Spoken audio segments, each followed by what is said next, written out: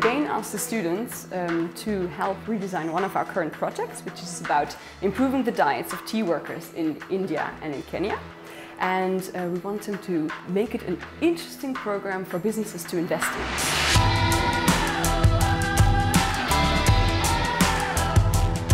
I'm very excited to have so many master's students that are willing to contribute with their creative ideas and solutions and energy.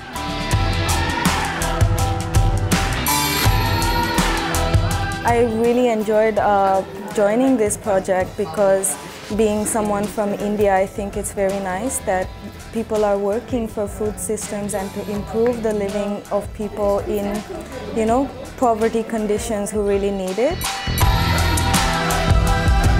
There are a lot of different ways of thinking among the different students because they are from different cultures and different educational backgrounds, and this all comes together.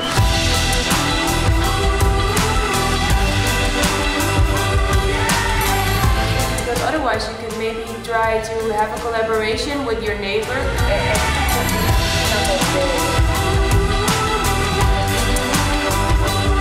I think it's important for us to participate in these kind of things so we kind of acknowledge the problems that we have in this world, and getting to play a role in that, I think it's really cool, really important work.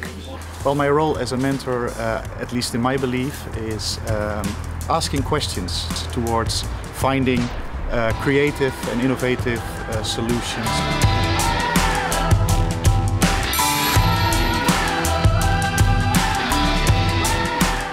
So I'm not here to give the solutions or to present what the result should be of the project, but to make them aware of what they think is good and what are good ideas, and then help them to guide the process as well.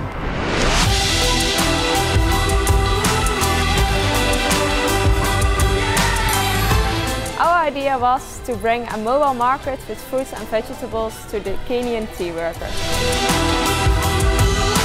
We propose a solution that community eat, where people sitting together and then sharing their meals. My team won with the idea of introducing nutrition coupon to improve the dietary intake of tea farmers in Assam, India.